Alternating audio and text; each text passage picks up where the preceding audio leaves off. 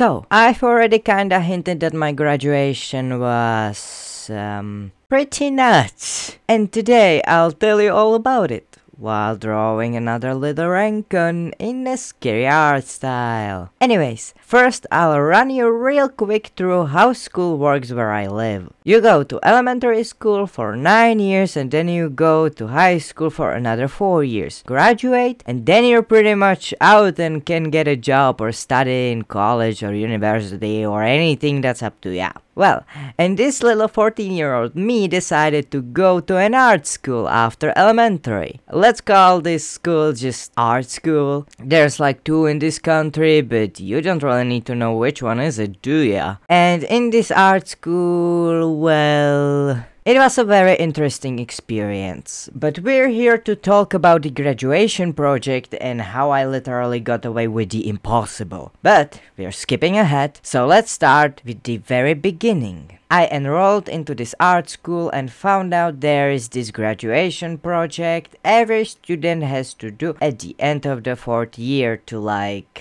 graduate. It's 2 works you have to do. First, the school tells you the theme, we called it the mandatory work, and the second can be literally whatever you want. We called it the optional work. It's very direct translation. This school also prided themselves a lot in that optional work can be literally anything. So my little autistic brain was like, oh hell yes, I'll make a manga. But not just any manga. No. I was set on making 200 pages of manga. I wanted to make a book. 200 pages. Yes, it was a pretty crazy idea. But even crazier is how I actually managed to pull it off. First year of art school I did like nothing. I started working on it at the start of the 2nd year. I was jumping on and off a lot, but regardless, got like 10 or 20 pages done before the pandemic hit, and when it did, we were all on lockdown from the half of 2nd year to like most of the 3rd. Anyways, during that time I literally drew like crazy to actually make it before the 4th year started, and I've made around 2 pages a day, just a literal speedrun, and I managed to finish it just as I planned. And now the actual fun part starts, because in order to pull this one off, I needed to actually somehow walk around a policy I had no clue existed. The 3-month period. It was a period in which you had the time to actually work on the project and you had to show your progress to your main teacher and the opposing teacher. And I actually walked around it, just because my damn stars aligned perfectly, or I have no clue. But first, let me just explain how this 3-month period actually worked. We had to first write what will be our optional project, because the mandatory one was given, and once that was written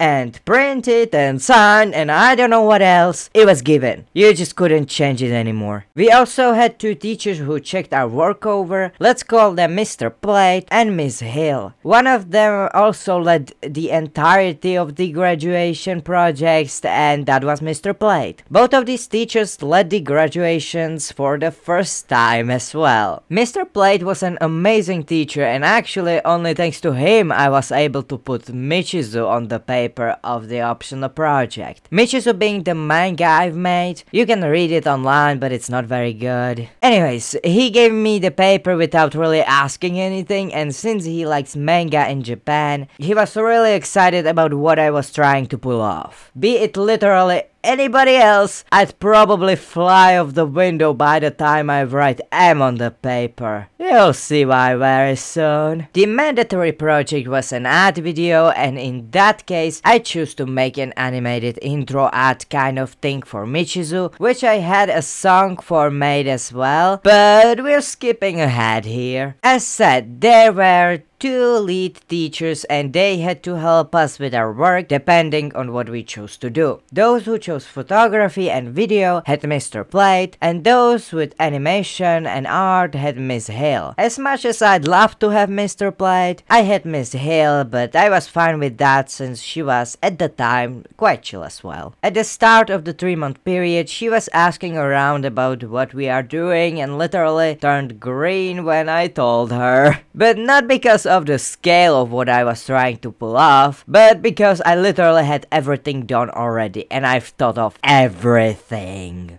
She asked me about everything, from chapters to cover to that little page on the back informing you that it's read from right to left. I said yes to everything. I literally had it finished, nothing to do except the mandatory work. Miss Hill was pretty damn panicked about that because we needed to show the progress, and there was also some random guy from another art school who would be checking it over, and it was a problem. We settled on making 3 posters for the work just in case. And as for my mandatory work, I have a Cintiq at home and we had none at school. So I had to gain permission from the principal to go home early in those 3-hour sessions we had with those teachers, so I can work on the animation. I literally got told that you're a good student. I would normally not allow this to anyone, but I'll allow it for you. I just couldn't tell anybody about it, but I got to go home early twice a week to work, and work I did. I've gotten the mangas printed.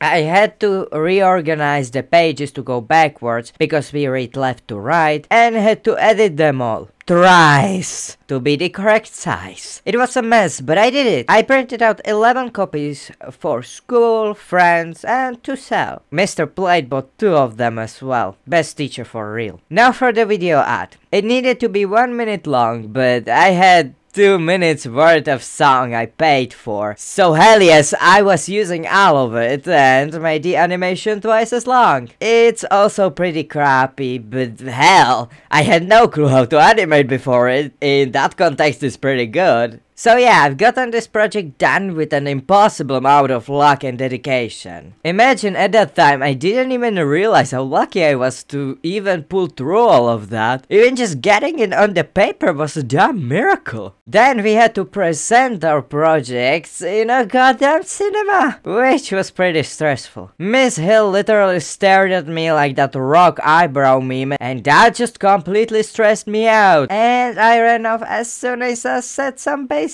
about the project. But the guy from the other art school was impressed as hell, and I got full A from all of them. Like, my work spoke for itself, like, what can I say? And since it was public, some students came to watch, and 2 girls then walked to me and told me what I did was cool as hell and that they never thought of making a manga for graduation, which was pretty wholesome. And of course, I graduated. But now for the aftermath. I have a friend 1 year below me who keeps me updated on all the crazy stuff that happens in this art school. And it's not a little bit, trust me. Since I graduated, Miss Hill went pretty downhill as a teacher. Pun not included. She's not as nice as she used to be. Most of the teachers switched from "the optional work can be anything" to "please do your work in the 3-month period." Our graphics teacher even said to my friend's class something along the lines of, "Do your work in the 3-month period, not like that one guy who did it 3 years beforehand." And everybody remembers our graduation as a complete disaster. Well, this is how it ends up if you tell an autistic kid he can do anything. This autistic kid is gonna pull off the craziest thing imaginable. Also, guess whose project plays on the school TV every time on the open days? I bet once I become a famous mangaka they be like, "Oh my god, look, this dude studied in our school!" But nobody's gonna talk about how I broke the graduation system without even knowing. Well, anyways, it has been fun telling you this story today. It's such a crazy thing I actually was able to pull something like this off without even knowing how lucky I was. But actually, anyways, I hope you enjoyed. If anything is not making sense, I can explain it in the comments. I might have forgotten some details. But well, thanks for watching and or listening. And see ya!